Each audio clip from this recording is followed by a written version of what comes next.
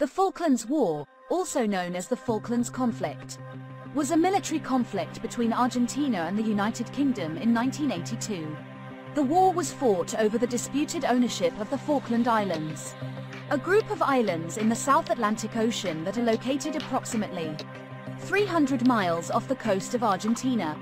The conflict lasted for 10 weeks and resulted in the deaths of approximately 649 Argentine military personnel, 255 British military personnel, and 3 Falkland Islanders. The reasons for the war were complex and multifaceted. One of the main factors was Argentina's long-standing claim to the Falkland Islands, which they refer to as the Malvinas. Argentina had claimed the islands since the early 19th century, but Britain had maintained control of the islands since 1833. The dispute over the Falklands had been a source of tension between the two countries for many years, and had led to a number of diplomatic incidents in the past. Another factor that contributed to the conflict was the political situation in Argentina at the time. In 1982, Argentina was ruled by a military junta that was facing growing political unrest at home.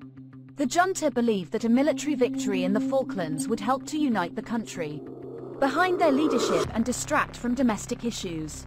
The junta also believed that the UK would not respond militarily to an invasion of the islands. The conflict began on April 2, 1982, when Argentine forces invaded the Falkland Islands, taking control of the islands and capturing the British governor. The UK responded by sending a task force to retake the islands, and a naval task force was dispatched to the South Atlantic. The UK's response was driven by a number of factors, including a desire to maintain control over the Falklands, to protect the rights of the islanders, and to uphold international law. The Falklands War was fought primarily at sea and in the air, with a number of naval engagements taking place between the British and Argentine forces. The UK also launched a land invasion of the islands, which resulted in the surrender of the Argentine forces on June 14, 1982. The war was a significant victory for the UK, but it was also a costly conflict, both in terms of the lives lost and the economic cost of the conflict. In the aftermath of the conflict, both Argentina and the UK made efforts to resolve the long-standing dispute over the Falklands. However, despite numerous diplomatic initiatives, the dispute remains unresolved to this day. The Falklands War remains a significant event in the history of both Argentina and the UK, and it serves as a reminder of the importance of diplomacy in resolving disputes between nations. The Falklands War conflict resulted in the deaths of approximately 649 Argentine military personnel, 255 British military personnel, and 3 Falkland Islanders.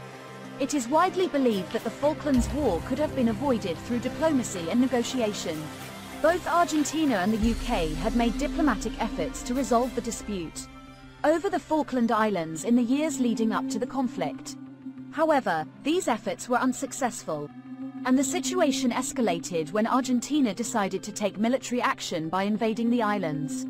Many historians and analysts have argued that there were missed opportunities for both Argentina and the UK to resolve the dispute peacefully.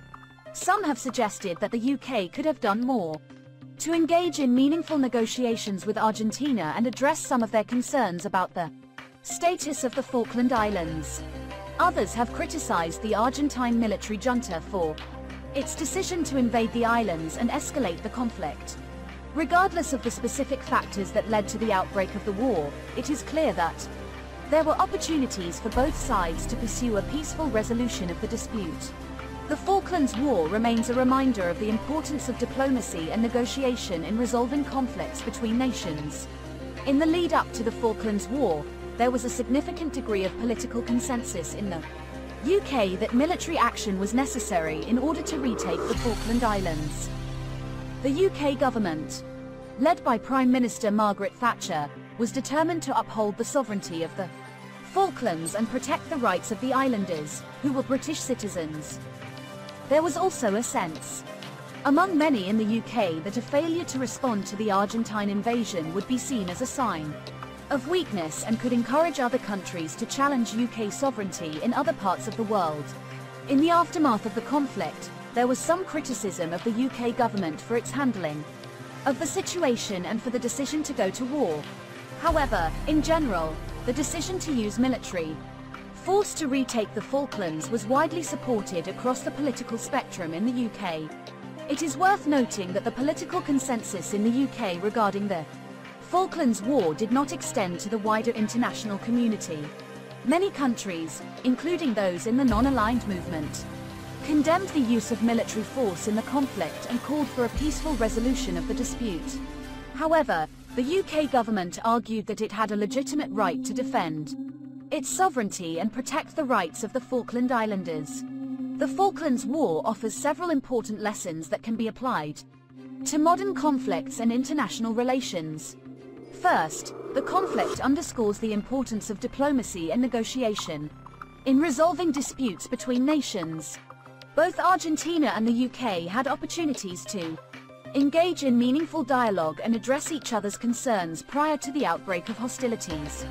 Had diplomacy been pursued more vigorously and effectively, it is possible that the conflict could have been avoided altogether. Second, the Falklands War highlights the dangers of escalation and the risks associated with the use of military force.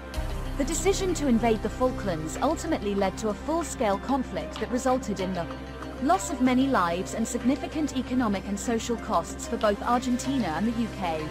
This should serve as a reminder of the need for caution and careful consideration before resorting to military action. Third, the Falklands War demonstrates the importance of international law and respect for the sovereignty of nations.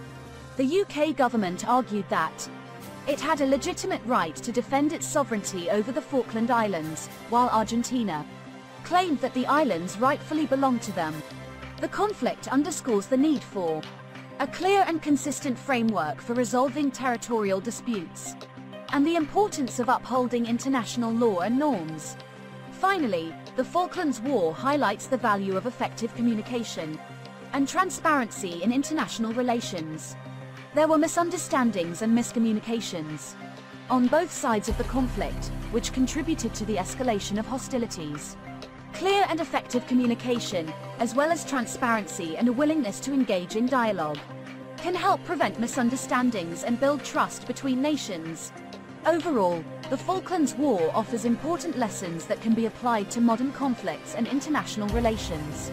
By promoting diplomacy and negotiation, avoiding escalation, upholding international law and norms, and fostering effective communication, we can work towards a more peaceful and stable world.